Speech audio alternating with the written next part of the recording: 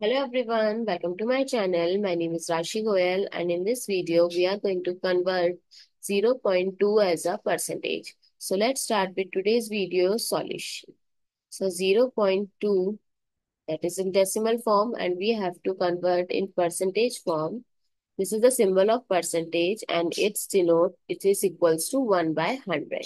So in place of 1 by 100, you can write percentage, or in place of this symbol, you can write 1 by 100. So let's convert it. First, I am going to convert the decimal into fraction. So to convert decimal into fraction, my first step is to writing 1 in denominator. So now it's in fraction form. So I'm going to remove the decimal by multiplying in numerator and denominator with the 10 depending upon the digits after decimal. So there is one digit after decimal, so I'll multiply with 10 in numerator as well as in denominator. So our numerator becomes 2 and denominator becomes 10. Now we have to convert in percentage, and in percentage the denominator is 100.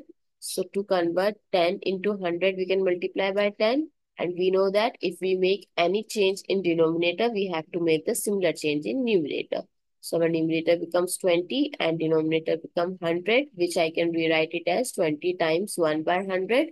Now we can simply replace this 1 by 100 with percentage sign. So 0.2 in terms of percentage is 20%.